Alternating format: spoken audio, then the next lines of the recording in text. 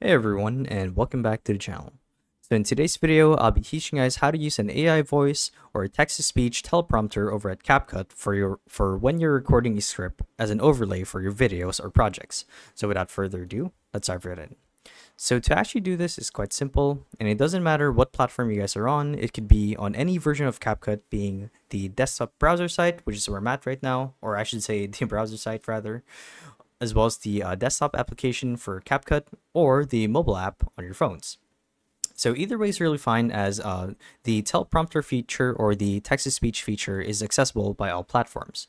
And the idea is you would first want to log into your Capcut account as an administrator.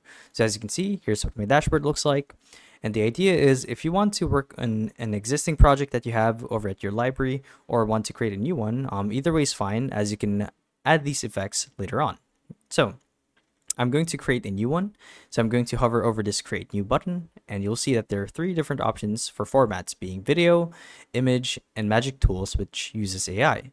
Now in this case, I'll be going for video. So let's do a blank canvas and let's click on upload. So let's actually do a new video right here. I'm going to delete this one. And you have the option here to choose a video directly from your assets library tied to Capcut's cloud, or you could do one directly from your computer. So I'm going to upload this one right here. Select the timeline real quick. And if I want to add a text-to-speech or a teleprompter function, I would click on the text box right here. And I'm going to click on add body text. Now, the thing about this is it doesn't look pretty as, let's actually undo that. It doesn't look pretty, as you guys can see, but the cool thing about this is you can actually move this container to somewhere it's not visible. And the best thing is you can actually make it invisible by adjusting the opacity slider. So if I do this, no one can see it. However, if you click on the body text right here, you can add whatever text you want it to say. So you can say, welcome to my channel. In today's video, actually, hold on. In today's video, we will be doing a Capcut tutorial. So let's do that.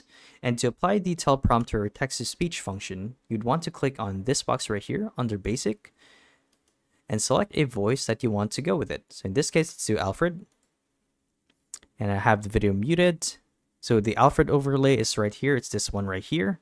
And as you can see, the text-to-speech function goes as far as here, but if you wanted to add more to it, like give it more things to say, you could absolutely do so. And when I go to play the video, you'll see that you'll hear the teleprompter or the text-to-speech.